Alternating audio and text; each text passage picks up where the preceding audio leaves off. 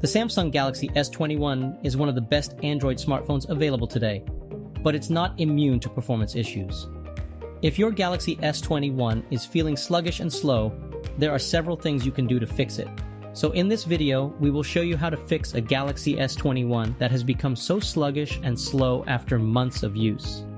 But before we proceed, we'd appreciate it if you could support our channel by liking, sharing, and subscribing. Now let's dive into the troubleshooting steps. First solution: close apps running in the background. One of the most common causes of a sluggish phone is too many apps running in the background. To close them, tap the Recents app key and swipe left or right to find the app you want to close. Then swipe up on the app to close it. You can also just tap Close All to force stop all the apps. Second solution: restart the phone.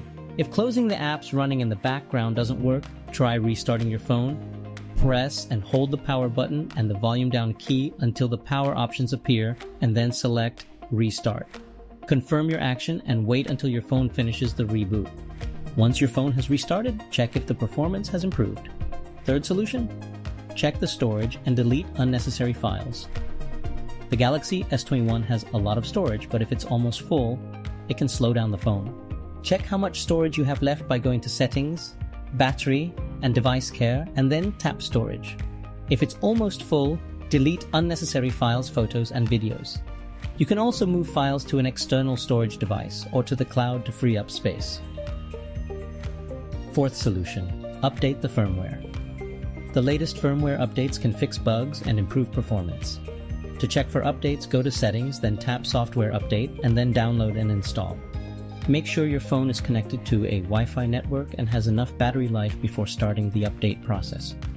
Fifth solution: reset all settings. If none of the above steps work, you can try resetting all settings. This won't delete any of your data or files, but it will reset all settings to their default values. Open the Settings app on your phone, then find and tap General Management. Scroll down to access Reset Options and tap Reset All Settings. Confirm by tapping Reset Settings, and enter your security lock if prompted. Finally, tap Reset. After the reset, your phone will reboot, and once that's finished, your Galaxy S21 should work properly and smoothly. We hope that this troubleshooting guide can help you one way or the other. Thanks for watching.